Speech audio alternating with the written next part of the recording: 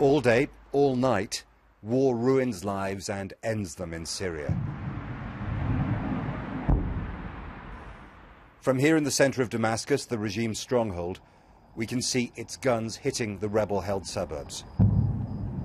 On almost every day, except the 21st of August, when hundreds died in a chemical attack, the war is fought with conventional weapons.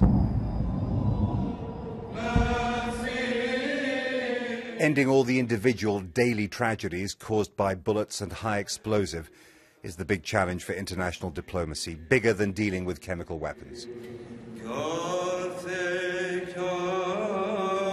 This was the Day of the Cross, an important Christian festival in the Greek Catholic Cathedral in Damascus.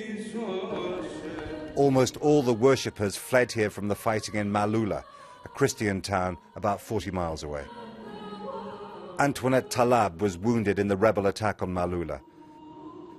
Her family and neighbours were mourning her brother, cousin and his nephew, who were shot, she says, by rebels when they tried to surrender.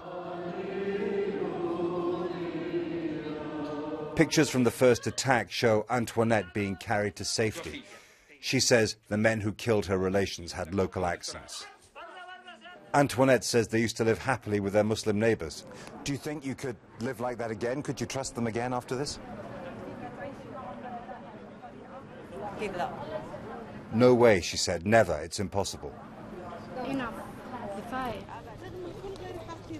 This didn't start as a sectarian war, but it's becoming one. Jesus help us, she says. So all this is another sign that what one observer here called the Syrian mosaic of different sects is breaking up.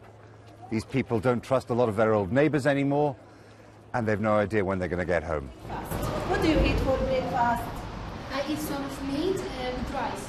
The school term has started for everyone who had a school to go to. UNICEF says 2 million Syrian children aren't getting educated. Even at this school in a well-off part of Damascus, a third to a half of the girls have lost their homes because of the war. We used to be able to travel into the rebel-held suburbs that get pounded by the regime's guns. That's no longer possible. But the pain and loss suffered by civilians cross the lines of a war that Syrians and foreigners can fuel but can't stop. Jeremy Bowen, BBC News, Damascus.